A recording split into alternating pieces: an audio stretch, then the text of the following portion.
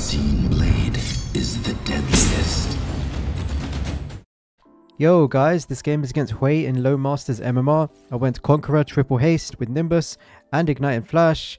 We go Axiom, Profane and Grudge. This build I think is probably the best in the current patch. The only problem is that you will lack damage or 1v1 potential, but you have a lot of skirmish and teamfight power, so I think it's currently the best. Also, after that you can go Edge of Night or Sundered or Shojin, whichever you really want. And yeah, that's basically the build. Let's see how this game went. So level 1 against Hwei, it's a classic Zed versus Mage matchup where we want to play kind of safe, just standing on our backline minions, hoping that he would use a spell. But in this specific game, the Hwei is kind of a noob, so he's just hitting the minions as fast as he can, kind of. And I'm pretty much just chilling. Right there, I think I was like reading my chat or something, because I was just standing still. But yeah, like when you think about these waves, you can see that, well, the minion wave is probably going to crash after this one here, which means that Hwei is going to get level 2 first, but that means I'll be able to get level 3 first. So if he crashes these two waves, then all the minions will die to the tower, and after that, the next wave will be closer to my side of the lane, so I'll be able to walk up and quickly use Q and E and get level 3 first, and that's what happens in every single matchup if they crash the first 2 waves. But if they're able to crash 3 waves, then you should go for level 4 first, which means you'd have to get the full next wave, so the 4th wave, after the cannon, and then you'd get level 4. But you can do that because the wave will bounce quite heavily back towards him, and that's basically what I'm trying to say is you will always have a chance to get a level advantage on your opponent that is a mage or ranged champion, as long as you play safe and you make sure you stay in XP range. Right here, Yi did gank, but I would have got my level up first if I just hit the minions instead. And then I take a bad all-in trade. I mean, I knew Jarvan was there, I guess, because Yi did an invade, but I thought he would just farm. But either way, it was a bad trade because I missed the cannon, and I missed some experience as well, I think. So when you trade or you poke someone when the wave is on your side of the lane, you want to make sure it's a short trade, otherwise you'll miss too many CS or minions or XP. And that's just something to keep in mind. Right here, he's, you know, pulling the wave, and that's fine. I'm thinking I have Ignite, I don't have TP, so I need to stay anyways and make sure this wave crashes, even if I die. And I get level 4 thinking I can use my level 4 advantage. And I'm just outside of his auto attack range, or my auto attack range.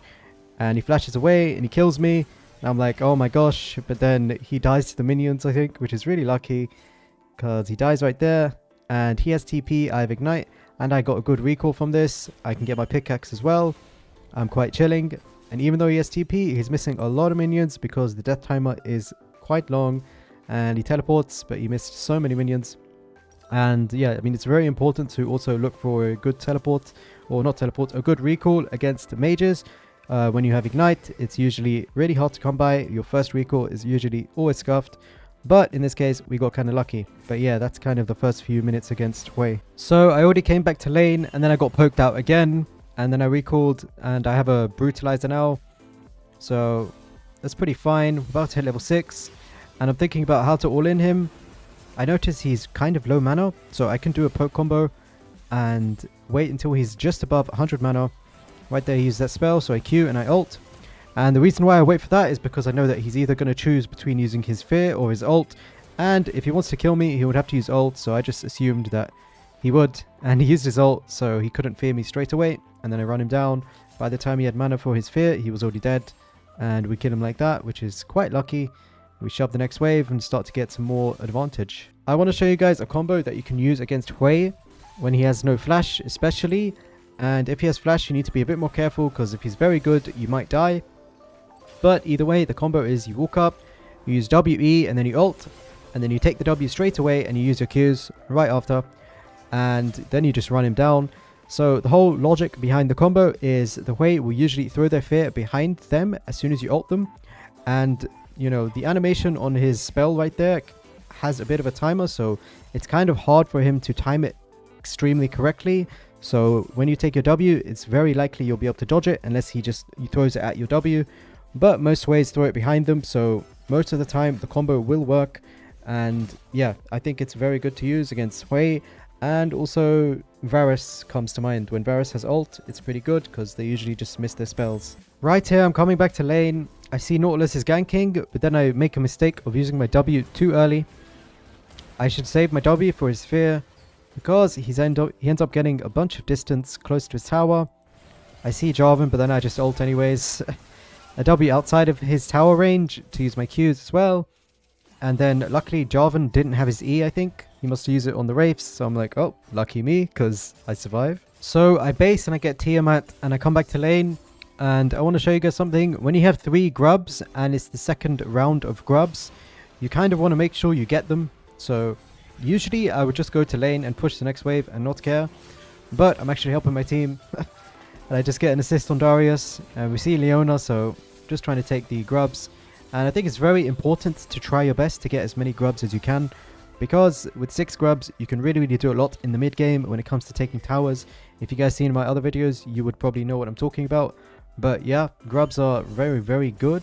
As I'm running back to lane, my Gragas is getting caught mid. But I'm just running, and I'm hoping that I can get a freebie.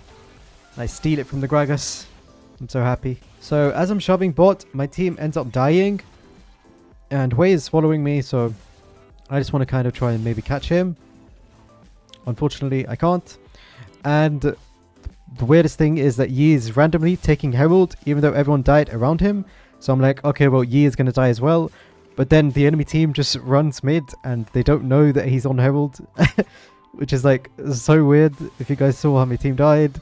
But we get the Herald, and I'm pinging him not to go in because it's like really bad.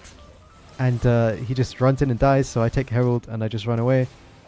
Actually, I thought maybe I can go in, but I was like, yeah, there's no way. And we get away, we get the Herald. But then I'm like, well, actually, let me just stay. If Jarvan is recalling or someone, I'll just go in like this. And then he lives with 1 HP, but I can E the Leona for my W back. And then I just flash WQ and take my ult Shadow. So right here, as I leave base, I'm thinking about where to go. And then I ping the tier 2 tower in bot lane because we already have the tier 2 in top lane down. And these towers are really good to take. Unfortunately, Yi runs it down top, and also Gragas runs it down here by phase checking Hwei. And I know my only option is to try and kill the Hwei quickly. And now we have 6 grubs, so I know that I'm almost always going to go for the tower when I have 6 grubs and I kill the person in the side lane.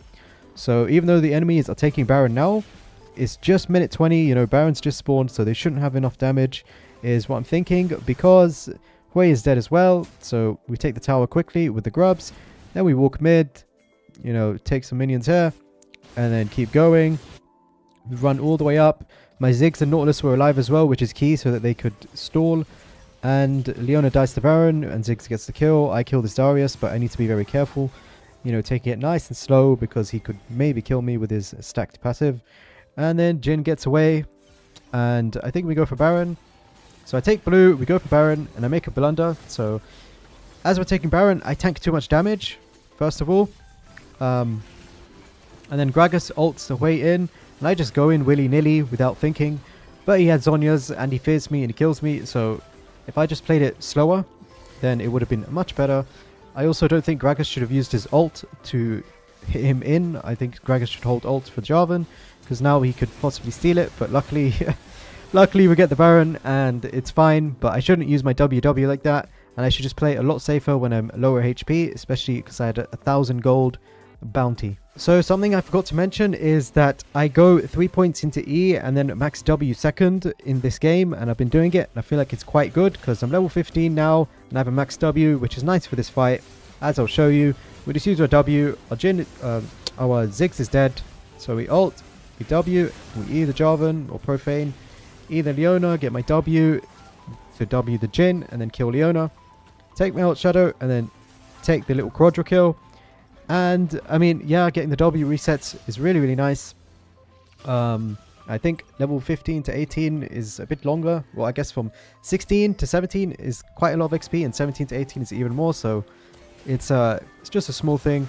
And then we flash in trying to get the Pentakill, and then I have to ult because I can ult again with my Axiom. It's so broken, and we just die for the Penta.